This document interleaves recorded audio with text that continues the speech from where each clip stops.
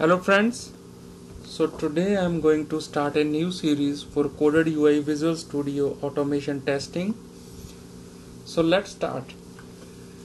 So we're gonna start from creating our first project. Go to File, New, Project, Coded UI, Test Project. Give it a appropriate name as I am giving my first app.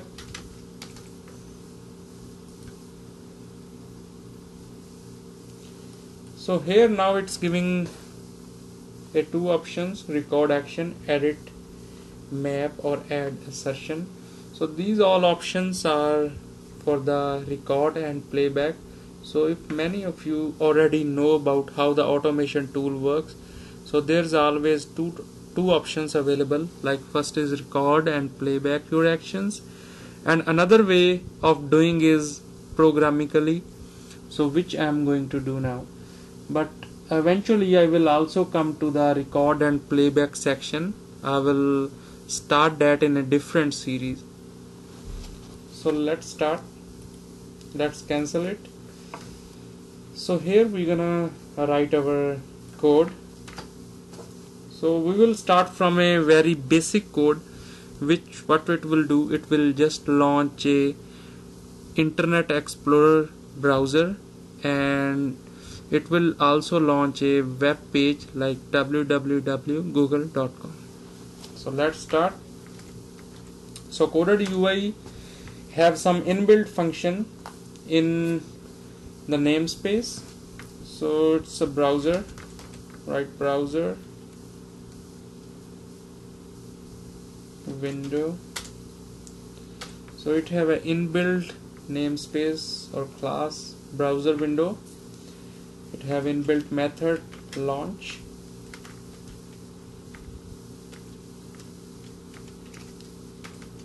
So write your URL. It can be any URL.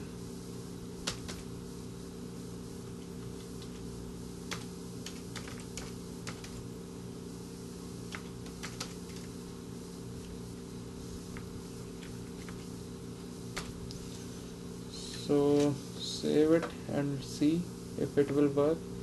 So this is a test explorer window. So in this you can see whatever the methods you already created. So you can see those methods will appear here. So right now it's not appear here because we didn't build the solution.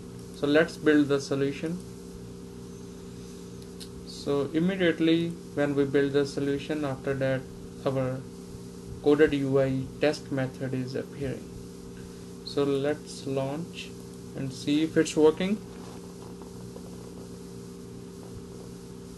Perfect. So it's working successfully. So it finished successfully, as you can see. So let me enhance the code little bit to show you more options. What are the more options we are using in some of us we can use in our daily based testing. So those are very convenient methods. So there is a playback dot wait.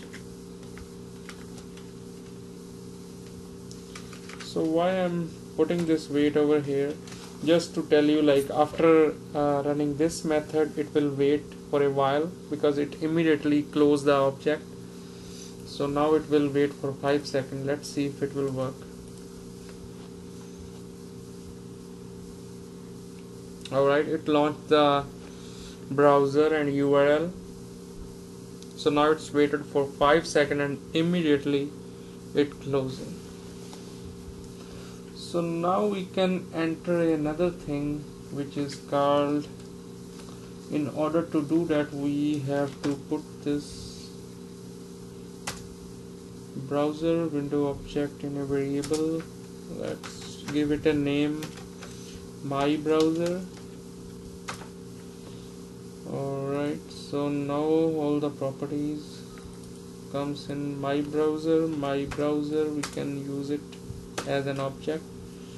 My browser dot draw highlight. So now it will highlight the browser window. So sometimes it's very convenient to highlight some objects if we want to see what are those objects.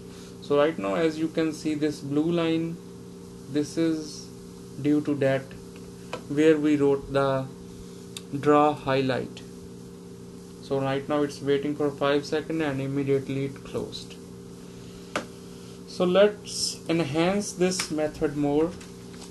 Let's write if-else condition based on that, where we can pass or fail our test case. So let's see my browser. If my browser is existing, then what I want to write in my output file, test context dot write line browser is existing, else what we want to write, we will copy the same code. We have to just add a browser is not existing. So this is the condition I made. Just click run. Alright, so now let's see what will be the output. So according to our condition, it should say browser is existing.